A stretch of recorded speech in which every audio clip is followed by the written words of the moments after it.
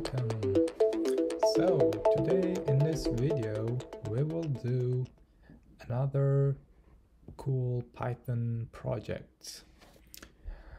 Our topic is how to add text on your images using Python. So this is a really simple project. We will use a library called Pillow, which is also known as PIL, which stands for Python Image Library. So in this article, I talk about how to demonstrate this project. So if you keep reading, I will share the link below the video as soon as it's published. And yeah, let's keep going. Here is our table of contents. First we will install Pillow and then import Pillow to our project, to our Jupyter notebook on the side, and then we will choose an image. I will show you which website I use to find good quality images, and then I will show you how to select a font, and then we will render the text on the image, and finally we will export the results. So that's all for this project, and video demonstration will be this video that I'm creating right now. So let's keep moving. Import Pillow library. So since I already installed Pillow, if you haven't already, go ahead and install it, and then we will move to the next step where we will import those functions. So I will go ahead and run this line. Perfect. And then let's keep going. We will choose an image. So I already added the link to here. It's a website called Unsplash. So it's a stock photo website, and here is the picture that I will be using for this project. I thought a little fall nature picture will be nice. So let's go ahead and let's import the picture to our project. So that's how we do it. So let me show you my directory file real quick. So here is my Jupyter notebook, and here is the picture that we are using. So it's inside the same folder. So let's keep moving. Step 3. Perfect. So in this step we will choose a font. As you can see, I chose a font called Playfair, which can be found on the website called Google Fonts. So this is also another great resource that I would like to share with you. So if you go ahead and check this Google Fonts, you will find a lot of font styles that you might choose from. So I chose a font called Playfair. So here is the TTF file format, which stands for True Type Font. So I created a new folder and then just added the font inside that folder. So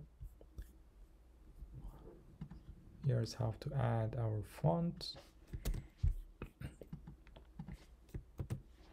I'll just paste that. I named my variable title font, and we are using the image font function. TrueType is our method, and we are calling the font file over here, and then 200 is our font size. Yeah, that's the font size. I'll go ahead and run this line. Perfect. Now we are in step number 4.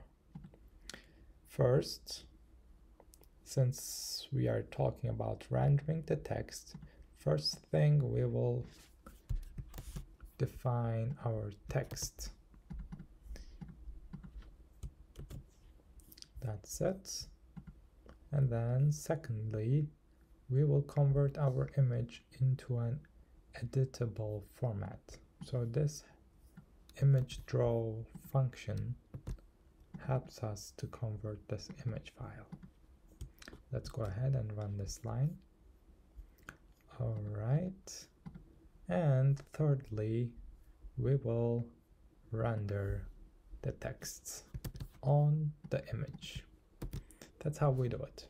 So we add the image over here, and then we use the text method. We have 4 parameters in this, as you can see. 1, 2, 3, and 4. So what are these? I talk about them over here.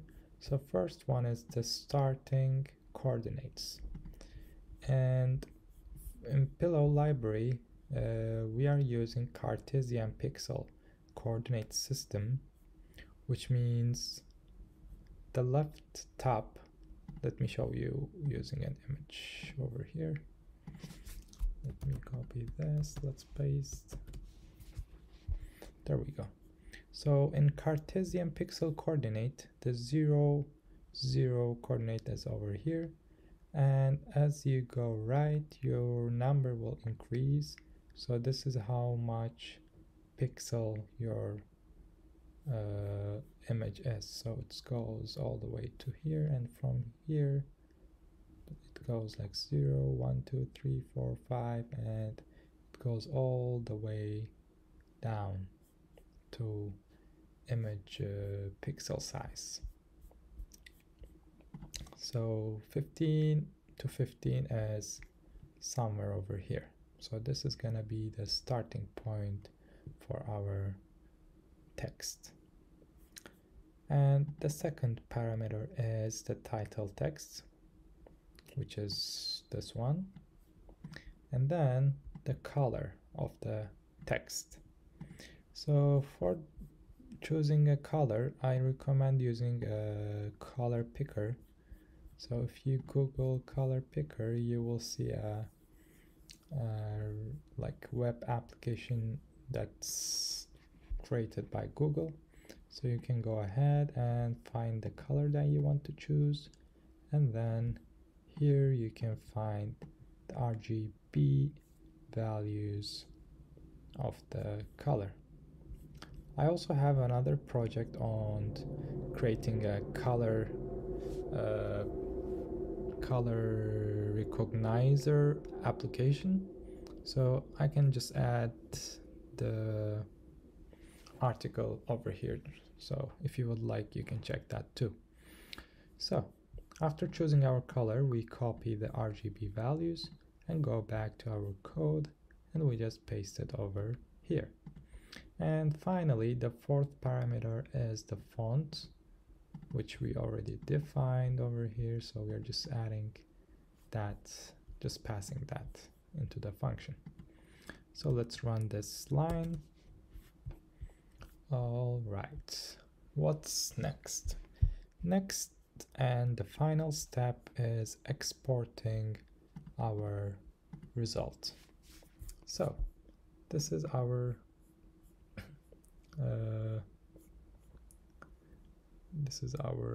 how to say, the code that we will export.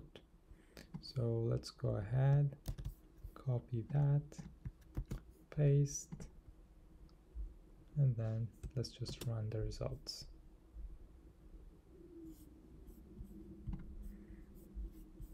And let's check our image. Here we go. The beauty of nature. Isn't that really cool? You can also change the color, as I mentioned. Let me show you real quick. Let's say, let's choose this color. Copy the RGB values, and then we'll just paste them inside the parentheses and run this line again. And let's export this as result number 2. Let's go back to our folder, and here we go. This is the second results that we just exported. So yeah, that was all for this project. As I mentioned, it was a simple Python project that I wanted to share with you, and I will add the link to article below the video as soon as it's published, and I will add a contact link. If you have any questions while implementing the program, feel free to reach me. I will be more than happy to help you on your project. And that's all for this video. Thank you all. Keep in touch, and I will see you in the next video. Thank you and happy programming.